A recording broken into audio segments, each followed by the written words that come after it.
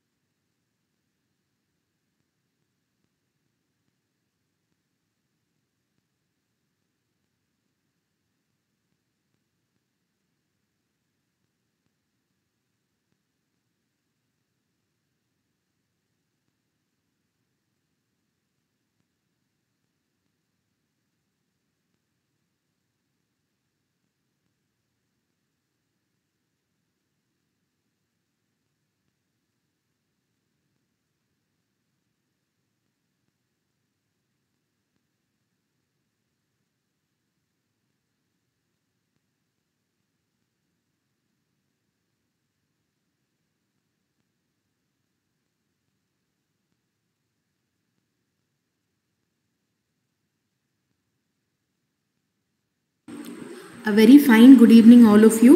Let's start the session. It's 7 o'clock. So today we'll be having a demo session. This demo session is a part of the crash course which is being organized by Let's Conquer It Home Science, which is a virtual platform for UGC NET JRF preparation. Myself, Kalai Raju. I teach nutrition and dietetics in LCI. I have qualified my UGC JRF in my very first attempt, and the topic that we'll be discussing today is on obviously nutrition and dietetics, and let's get into the topic. So today, since the session is going to be only for 30 minutes, I'll be talking about two important topics very frequently. These topics very frequently come in your exams. So these are antioxidants and phytochemicals. Alright, so now what we'll be seeing is that what is meant by antioxidants. Post that we'll be seeing the most commonly associated antioxidants that we usually see in the exam. Alright, post that we'll be seeing phytochemicals also, what is basically what is meant by phytochemicals, and a few examples that have already come from the year 2012 till 2021. Okay, now let us see the word antioxidants. Before actually getting into the subject, let us just break the words. Okay, antioxidants. Okay, let's divide it into two words. Antioxidant. Now just try to understand what each syllable means. Now if you take anti, usually if you see this word ANTI, it means against. Okay, against something. So against what? That we have to see, right? It is against oxidant, means antioxidant. Matlab, anything which will act against oxidation, that we can call as an antioxidant. But in nutrition and dietetic sense, we talk about plant substances or plant molecules which have the capacity to prevent or neutralize oxidation. Okay, so let us get into the thing which is written on the slide. Antioxidants, they naturally occur, meaning they are naturally present. You don't have to synthesize them. Okay, they are present in plant substances, and these plant substances, what do they do? In our body, many metabolisms are happening. There is fat metabolism, carbohydrate metabolism, protein metabolism. Along with that, many other vitamin metabolisms also happen. Now, when these metabolisms happen, as you know, no machine in this world is 100% efficient, right? So, there will be byproducts, or there will be damaging particles which will be excreted from those metabolisms. So, one of those things which are, you cannot say excreted, but they are kind of byproducts of metabolisms are these free radicals. Okay, let us try to understand what is this free radicals are. Now, if you see any molecule which is in equilibrium, matlab, there is no positive charge, there is no negative charge. Such a molecule will not try to react with any other molecule. Whereas, if you go for molecules which have either a positive or a negative charge, they tend to act, they tend to interact, they tend to either give or buy electrons from other molecules. Okay, when that happens, when these free radicals, they go and they collect electrons or give electrons to particles to which they are not supposed to interact with, that is when problems happen. Okay, let's imagine say for example, we take fat membrane. Let's take the cell membrane, okay? Cell membrane, it consists of, as you know, a lot of fat molecules in which you can see MUFA, PUFA, all these things. Now, if any of these free radicals goes and reacts with this plasma membrane, what happens? It damages the plasma membrane because these are free radicals, positive charge या negative charge दोनों में एक होगा. So they tend to react and they cause damage. Okay. Say for example, if we see in a fat cell or in the cell wall of any cell, if you take, there is a layer of lipid membrane, right? So that can get damaged. So once just think, if the door to your house is damaged, what will happen? It's similar like that only. So free radicals, they are very harmful to body's metabolism.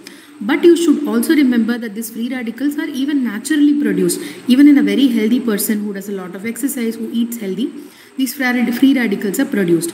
But in a person who is having some other kind of a disease, say for example diabetes or hypertension or obesity, their level of free radical production is more compared to those people. Now, let's get into the topic again. What these antioxidants do is that they try to scavenge. In other words, they try to neutralize this free radicals charge. Okay. Because of this, as we already saw, it helps in preventing oxidation. This oxidation is responsible for many other diseases also, many degenerative diseases specifically, and also one important thing that leads to aging is oxidation. Okay. Now, let us try to also understand what are the other functions that these antioxidants do or they help in improving. Okay. Now, let's talk about immune function. As you know, immune or immunity, when we speak about, it is the power to fight against infection. Okay. When we get some kind of an infection, our immune cells, they become like warriors and they try to fight out that infection and help save us. No? So, this immune function, in order to improve immune function, we need antioxidants. Okay. And obviously to reduce the risk of infections also. These infections can be multiple infections ranging from a basic cold, or it can be just an influenza, or it can be as big infections like tetanus also, you know. Next, it can also help improve the cardiovascular function, that is heart function, okay, your heart muscle functions. And then antioxidants can help prevent cancer, okay. Most of the antioxidants, if you see the most commonly seen antioxidants, they have anti-cancerous properties as well, okay. So next then we see many other organ systems, just say we can speak about nervous system, and also it improves digestive function. It helps in improving blood sugar level, meaning improving sugar level in the sense, do not take that it increases sugar level, it's nothing like that. It helps in stabilizing the blood sugar levels, meaning it helps in maintaining it at the range which is acceptable. Okay. Next, it also helps in sexual health. Prostate is one of the parts which is present in male reproductive system. If you have seen statistics, biostatistics of cancer, one of the most commonly seen cancers in men after lung cancer is prostate cancer. Okay, so consuming a diet which is very rich in antioxidants, it helps in decreasing the risk of prostate cancer. It is also very important for maintaining skin health and eye health. Okay, and one more thing that you have to also remember is a diet rich in antioxidants, it helps in not showing the signs of aging, meaning you can look like you look like 30-35 when you're 50-55, simple. Okay, now let us talk about a few antioxidants which are most commonly studied, which are most commonly seen in exam. Okay, one point, just remember, as we know, antioxidants, they are mostly present in plant substances only. It can be seen in fruits, in vegetables, in whole grain, cereals, nuts, like this, and many other food groups it is present, these antioxidants. Now let's talk about the most commonly read antioxidants. In vitamins, if we see vitamin A, vitamin C and vitamin E. These three vitamins, and also beta carotene. Beta carotene is the, it's a little less bioavailable form of vitamin A. It is a carotenoid, okay. When we say vitamin A, we say about three different things. It is retinol, retinal and retinoic acid, okay. Among which the most easily absorbable and the most easily bioavailable one is vitamin A. But this beta carotene is also it's even though it is not that easily bio absorbed, it is also abundantly present in foods, so that we take that also into account. Other than that, there are two minerals which have antioxidant property. Please remember this. Most of the antioxidants that we speak about are vitamins, okay, vitamins or carotenoids, or it can be other phytochemicals. But we do not speak about minerals when it comes to antioxidant function. But supposedly there are two vitamins, that is selenium and zinc, which have antioxidant function, okay. And just I have a go through of lutein and lycopene as well. These also have antioxidant functions. Now, do not think that we have to read, this is a common advice for all the subjects, it's not just for nutrition and dietetics. Do not read too much in depth, just not for knowledge, but I am not speaking about the knowledge part. For in order to write UGC NET exam and in order to pass, get NET or GRF, try to have a basic understanding of almost all the concepts. But you don't have to go that much in depth, into every concept. Because if you take antioxidants, if you try to understand the mechanisms by which they prevent oxidation, that's going to be very difficult for you. So just try to stick to the most important things that are repeatedly asked in exam. Now let's go into the next slide.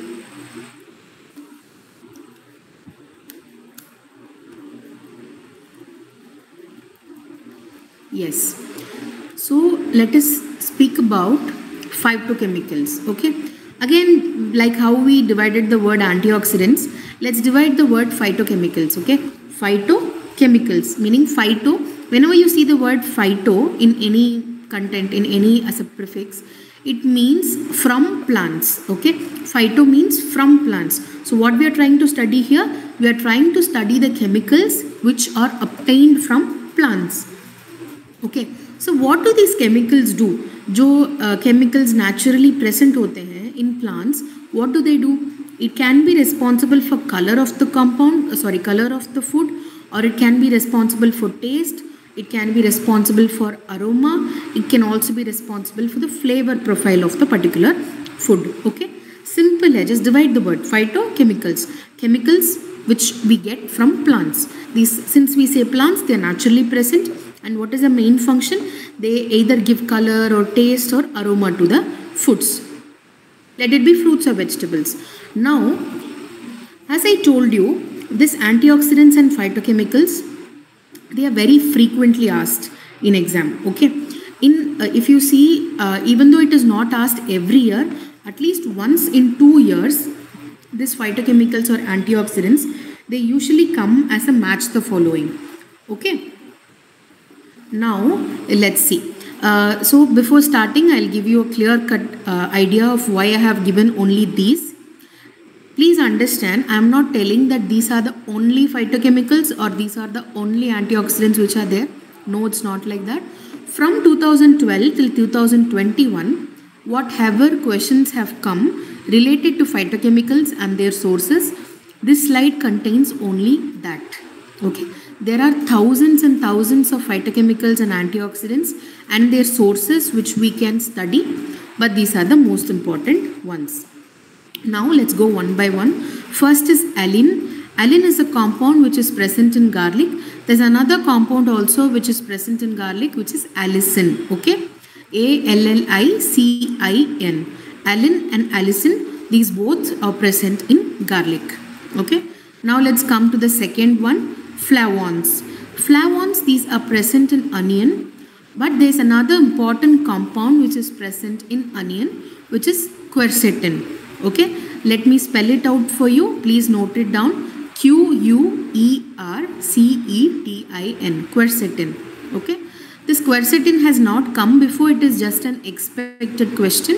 Now let's come to betulin. Okay, beetroot contains this coloring compound called betulin. This has come at least 3 times in your exam. So please put a star mark over here. Next, if you see in carrots, there is presence of carotenoids. Even if you are not a student of nutrition and dietetics, you will very well know that beta carotene ka the most important source kya hai? Carrot. Okay. There's another important source also for beta carotene, which is yellow pumpkin. Okay, yellow pumpkin is a very rich source of beta carotene, so you can please note it down that as well. Now let's come to turmeric. Okay, if you say turmeric contains curcumin and coumarin. There are two compounds. Okay, but please pay attention here. Since turmeric contains both of these compounds, in case in exam both of these compounds if they come, what will you do? You have to choose the most abundantly present compound or the most biologically important compound. Okay, so that is what it is, curcumin. Okay, now chlorophyll. I don't think I have to explain what is chlorophyll to you. All of us we already know. It's a green color giving pigment. It is present in all green leafy vegetables. Obviously it is present in spinach and broccoli as well. Now if you see cauliflower and turnip, basically white colored vegetables, what is present in this? Anthocyanins are present. These anthocyanins can be slight yellowish in color to pale white. Okay. Next let's come to anthocyanins. These anthocyanins, these are purplish compounds, red to red purplish compounds. These are present in plums, brinjal, berries, and also please pay attention to this thing.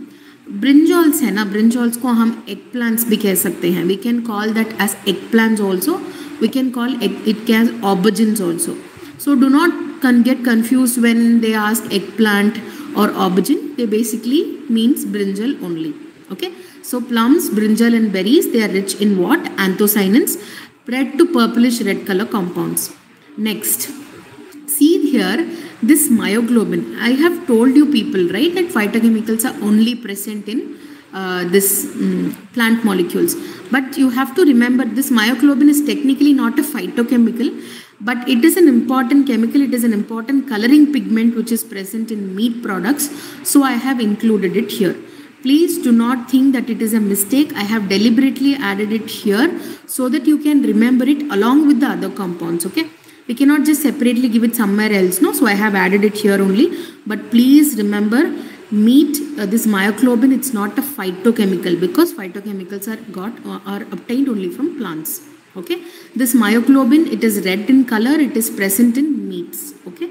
In the flesh of the meats. Next, let's come to lycopene. Lycopene is a compound. It has antioxidant properties as well.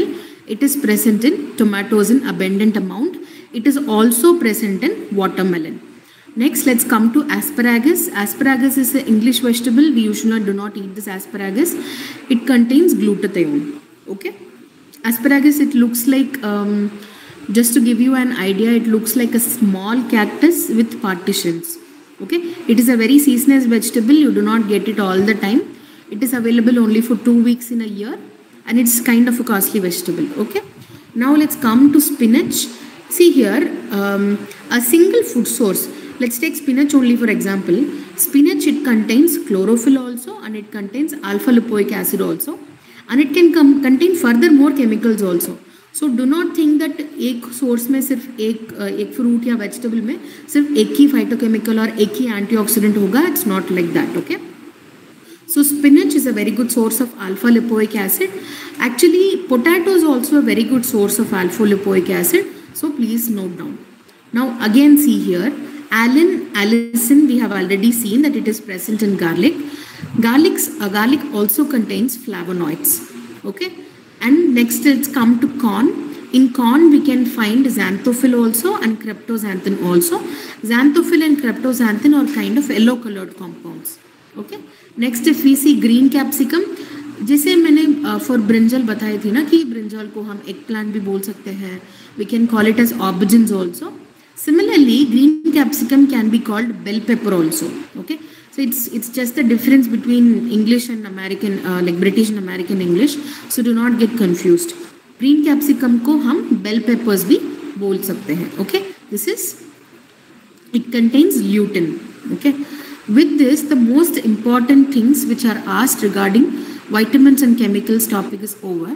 Now what I'm going to do is that I'm going to show you another file that we provide in our paid classes. Okay. The content that I have covered right now is a PPT which contains the basic things that have already come. मतलब जो भी already आ चुका है topics, that I have covered with you in this free session. Now, let me tell about the crash course. So, starting from this 25th, that is 25th of March, say, we are going to start this Lakshay batch 2.0. Actually, we have named it 2.0 because it's the second time we are conducting this.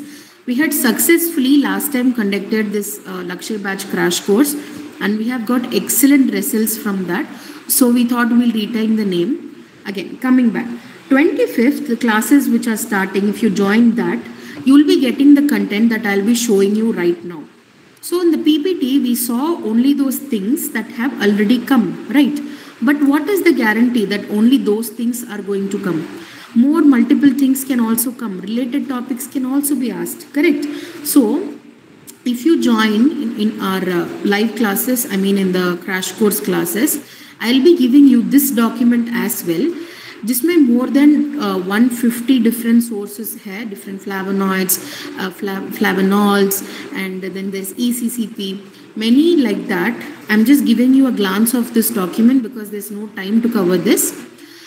What I'll be giving in this is that all the important chemicals that may come in your upcoming exam, but it has not come till now, okay? That I'll be giving you in this document. To make your job even more easier, what I'm going to do is that whichever I feel, whichever we educators feel is more important, that I'm going to highlight in red color, which you can see on screen. All the phytochemicals which I expect that are going to come in your exam, that will be highlighted in red color, so that in case at the end of the exam, if you don't have time, आपके पास time नहीं है to revise है तो, you can just have a glance of these molecules which are marked in red, and you can go to the exam, okay? To make your job easier and also to make it more time effective, this we'll be providing in your paid classes, which will be happening from 25th of this month. If you're interested to continue these classes, if you're interested to start joining us, you can give me a call or you can WhatsApp me at the number. Just give me a minute, I'll see if the number is there. Yeah, so the number is not there. In case if you are interested to join the crash course, which is going to start from March 25th, please give me a call or WhatsApp at 790-40-15449. We'll be posting this number in the YouTube comment section also. And now, since there's 5-6 minutes are left, if any of you have any kind of a doubt in the topic that we have discussed now, you can give me a message in the chat, live chat. I'll address the questions that you give now. Okay. I'm again repeating, the classes are starting from 25th of this month. If you want to study with us, if you want access to exclusive study material, which is designed by UGC qualified faculty, it will be great that you could join us from 25th of this month. I'm open for questions now. Please ask if you have any questions.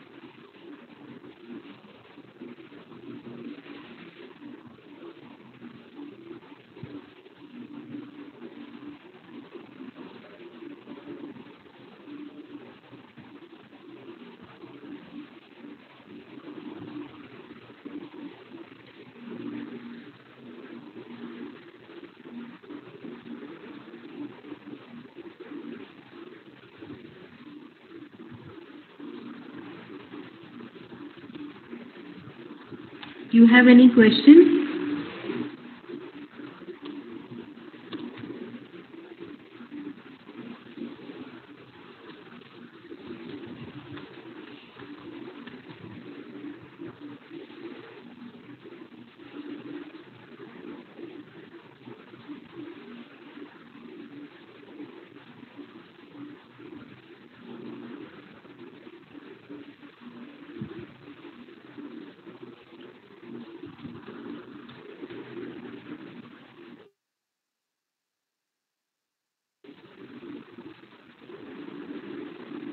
Yeah, I think there was a question asking for how much antioxidants should be consumed in a day.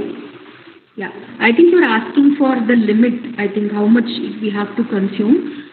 So technically in Indian RDA guidelines, if you see, there is no specific value which is given for antioxidants. But if you see USDA guidelines, there is this value which is given, but again I'm saying it's not Indian guidelines, it is US guidelines. Okay. You have to consume anywhere between 3000 to 5000 ORAC. Now, this ORAC, please write it down. Oxygen radical absorbance capacity. Okay, we don't measure it in mg or ng. It is not in milligrams or nanograms. It is measured in terms of oxygen radical absorbance capacity. Okay, oxygen radical absorbance capacity. Anywhere between 3000 to 5000 per day, it is considered optimum. Again, I am repeating, there are no official guidelines according to Indian RDA for the upper limit or the maximum level for antioxidant consumption. But according to USDA guidelines, 3000 to 5000 ORCA units per day is considered optimal. ORCA again is oxygen radical absorbance capacity.